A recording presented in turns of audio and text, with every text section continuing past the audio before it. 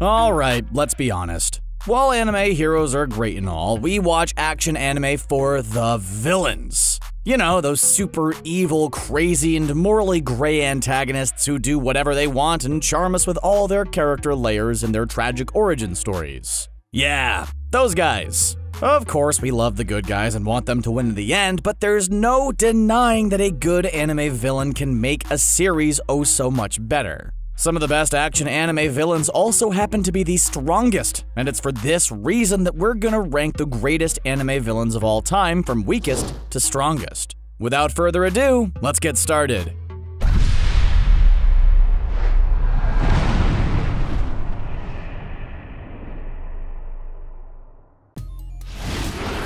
Let's start off with something of a one-off villain, but one who became rather memorable. Muscular of My Hero Academia. This villain's moniker is rather literal, as his power allows him to become more muscular, generating muscle fibers all over his body to turn him into a hulking beast. In fact, Muscular's muscles are so huge that they can't be contained by his skin, leaving him a weird exposed muscle fiber mess. However, as strong as he is, Muscular isn't much compared to other villains in our rankings, both because he's a bit lacking in the brains department, and because his strength can go away, as it's only a temporary power-up. So, Muscular comes in at number 20 in our rankings of the strongest villains in anime. Next up, we've got the homunculus of Fullmetal Alchemist Brotherhood. Artificial humans with crazy abilities. Named after the 7 deadly sins, the homunculus are incredibly powerful villains, serving as the main antagonists for a majority of the series and working under the main villain father.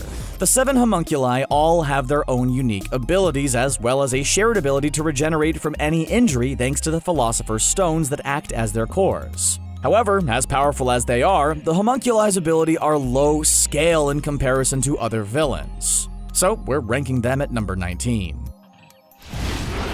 Now we have the Chimera Ant King himself, Meruem of Hunter x Hunter. Meruem was born with all of his abilities right out of the gate, sporting insane strength, impossible speed, crazy durability, and plenty of Nen-based abilities. His transmutation ability, as well as his ability of metamorphosis, which lets him basically evolve for any situation, standing as 2 of his most dangerous powers. So why did we rank Meruem so low? Well, for one thing, it's a bit tough to compare the power levels of one anime's magical ability system to another. But we'd say that Hunter x Hunter's power levels are a bit on the tamer side, so in comparison to other villains, Meruem ranks a bit lower, placing him at number 18. You know how when you were a kid, you'd ask your friends what superpower they wish they had, and that one friend would say the power to have all the powers. Yeah, that's basically All For One of My Hero Academia. All For One has the ability to steal and transfer quirks to others, making him both dangerous as a fighter himself and as the leader of a villain league. But we're focused on his individual strength, and with all the quirks he's stockpiled and all the combinations he's developed, All For One is easily the strongest villain in My Hero Academia. Next up, we have what we think is an interesting one, Vegeta. Specifically, Vegeta when he could still be considered a villain. We're looking at Vegeta's highest power level while he was still a bad guy, so around the Namek and Frieza sagas. At this time, Vegeta was still looking out for himself, even if it wasn't about power as much as it was surviving. So he was still a bad guy in some form, and by the end of the Frieza saga, Vegeta was pretty dang strong. Sure, he wasn't a Super Saiyan, and he still didn't stand a chance against Frieza's final form, but Vegeta was no weakling. However, Vegeta's power as a villain is nothing compared to his current strength, which is why his villain-era power ranks him at number 16. Bringing up the top 15, we have Father of Fullmetal Alchemist Brotherhood. Father was once a weird black vapor thing in a flask that called himself a homunculus. However, after a massive transmutation, that homunculus became an immortal being capable of great alchemic transmutations. But his alchemy and immortality aren't why we included Father in our ranking. Nope, that would be because in the climax of the series, Father absorbed God and became an all-powerful being. It might seem weird to rank a teenager with psychic powers higher than a dude who absorbed the power of God, but anyone who's seen Akira knows that Tetsuo Oshima is one of the strongest villains in anime. Of course, he didn't start out as a villain, just a bullied kid who eventually gained psychic powers, powers that grew stronger and more out of control as the film's plot unfolded. In fact, it's arguable that Tetsuo is the strongest psychic in the film. Heck, even when his powers started to mutate him into a weird, giant baby monster thing, he was still a destructive force that outclasses everyone below him.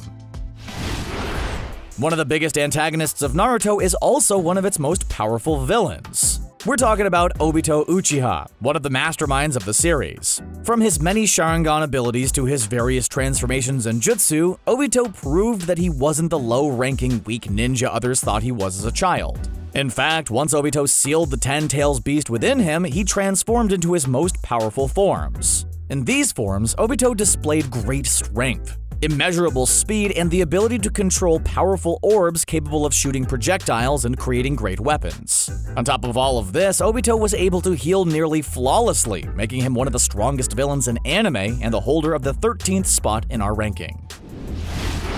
If Obito is powerful, then Madara is basically a demigod, since he's arguably the strongest villain in the Naruto franchise. In fact, Madara is so powerful that Obito pretended to be him to instill fear into others. So, what contributes to Madara's powers? On top of his incredible physical prowess, mastery of countless jutsu, and powerful Sharingan eyes, Madara was also able to control multiple tailed beasts throughout the series.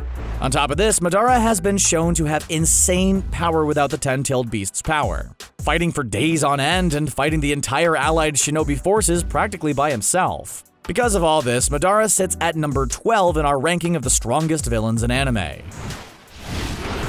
Sasuke Aizen of Bleach checks off a lot of boxes on this list of anime villain tropes, but despite some fans not caring for the latter half of Bleach's writing, there's no denying how powerful the series' main antagonist became. Aizen's basic abilities include speed so great that enemies can't tell if they've been hit right away, strength so powerful that it's rarely outmatched, spiritual powers that's equaled by very few, a complete mastery of spell attacks, and a Zanpakuto with the ability of perfect hypnosis. Combine all of this with his insane genius intellect, and Aizen is easily one of the strongest characters in anime. One of the coolest parts of One Piece is the fact that it incorporated Blackbeard into its lore. The infamous real-life pirate serves as a villain in One Piece, and in terms of power, he brings up the top 10. The reason we say this is because Blackbeard is the only person in history known for having 2 devil fruit powers. The first of them is the Dark fruit, which gives Blackbeard the power to create waves of darkness that consume everything near them. Blackbeard's second power was stolen from Whitebeard and is known as the Tremor fruit that allows Blackbeard to create earthquakes and tremors, which combined with his other powers makes Blackbeard the 10th strongest villain in our rankings. Blackbeard is incredibly powerful, there's no denying that, but there's one villain in One Piece who definitely outmatches him: Sakazuki. There are a number of factors that contribute to this, the first being that he has access to massive amounts of marine resources. However, his physical abilities are also incredibly powerful, as he has displayed superhuman strength, speed, and durability, even without his devil fruit power, which lets him turn his body into magma and shoot magma in massive waves. If all that wasn't enough to convince you that Sakazuki is the strongest villain in One Piece, then how about the fact that he was responsible for the death of Ace? Yeah, we think that more than qualifies him for the number 9 spot in our rankings. Kill la Kill is, in a word, weird, but that's just part of the heavy stylization that makes it such a great series. For example, the main antagonist, Ragyo Kiryuin, works for alien clothing known as life fibers and seeks to cover the earth in them. Yeah, it's pretty out there. Regardless, because of her relationship with the life fibers, Ragyo is one of the strongest villains in all of anime. On top of the ability to sew her body back together and recover from any injury, Ragyo is also incredibly strong and skilled. However, what put her in the top 10 is her final form, so to speak. The Shinra Koketsu, a life fiber uniform that allows her to shapeshift into any form necessary for combat, and increases her strength to impossible heights. All this, combined with her ability to control others through life fibers, puts Ragyo at number 8 in our rankings. As Dragon Ball Z progressed, the characters got stronger, and the bad guys proved to be greater threats. While Frieza seemed like an impossible-to-beat opponent, when Trunks showed up from the future, he destroyed him in an instant. However, the next main villain, Cell, wasn't as much of a pushover. In fact, Cell in his perfect form stands as one of the strongest characters in Dragon Ball, and one of the strongest villains in anime. Not only was he created to be the ultimate warrior, with the DNA, abilities, and power of Goku, Vegeta, Piccolo, and Frieza, but he showed he was an incredibly skilled fighter during the Cell games. Top it all off with the fact that Cell's Saiyan DNA allowed him to go Super Saiyan, increasing his power further, and the sheer amount of power it took to finally defeat him, and Perfect Cell sits at number 7 in our rankings. If Cell was powerful, then Majin Buu and his subsequent forms were on a whole different level.